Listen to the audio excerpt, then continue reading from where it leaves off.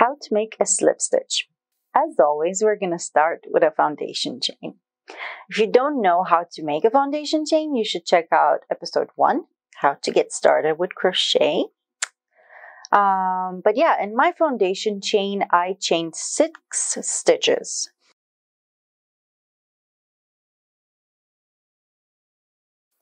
The chain on your hook never counts. The same goes for the one right next to it because they're connected. So the first real chain you can crochet into it is the second chain from the hook.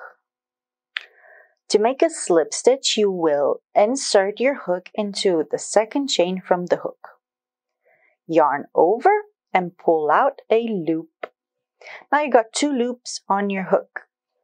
Grab the second loop and pull it through the first loop. This is a slip stitch. Now let's try again. Insert your hook into the next stitch, yarn over and pull up a loop. Now you got 2 loops on your hook. Pull the second loop through the first and just continue like this.